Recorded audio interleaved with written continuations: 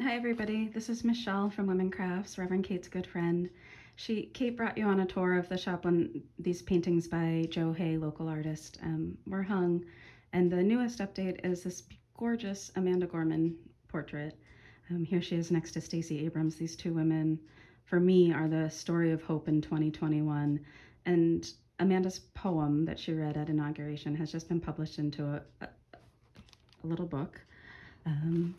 But I just wanted to share and remember some of the hope she offered us that day and some of the reminders of the work we have to do.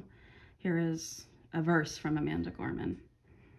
We will not be turned around or interrupted by intimidation because we know our inaction and inertia will be the inheritance of the next generation.